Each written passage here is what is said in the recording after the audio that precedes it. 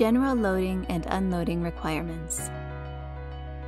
The Hazardous Materials Regulations set forth general and specific loading and unloading requirements to ensure safe transportation of hazardous materials and to minimize the likelihood of an accident or other emergency during transit. The general loading and unloading requirements for hazardous material shipments are specified in 49 CFR Section 177.834. Let us learn about these requirements in detail. During the loading and unloading process, the handbrake must be securely set, and all other reasonable precautions must be taken to prevent motion of the motor vehicle. Hazardous material packages that are not attached to the motor vehicle must be secured against shifting during transportation. Packages having valves or other fittings must be loaded in a manner that would minimize the likelihood of damage during transportation. Tools that are likely to damage or reduce the effectiveness of the closure of any package or container should not be used during the loading and unloading process. Hazardous material packages bearing orientation markings must be loaded in a manner such that they remain in the correct position as indicated by those markings.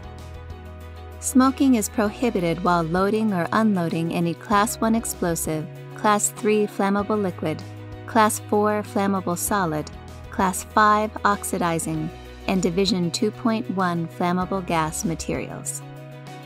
These materials must also be kept clear of potential sources of fire or ignition, as well as any hot gases being vented by exhaust pipes. Reasonable care must be taken to prevent an undue rise in temperature of containers and their contents during transit.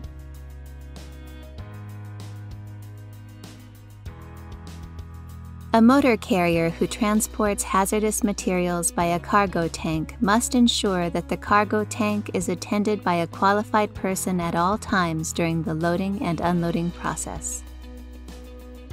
A qualified person must be knowledgeable of the nature of the hazardous material being loaded or unloaded, instructed on the procedures to be followed in emergencies, and authorized to move the cargo tank.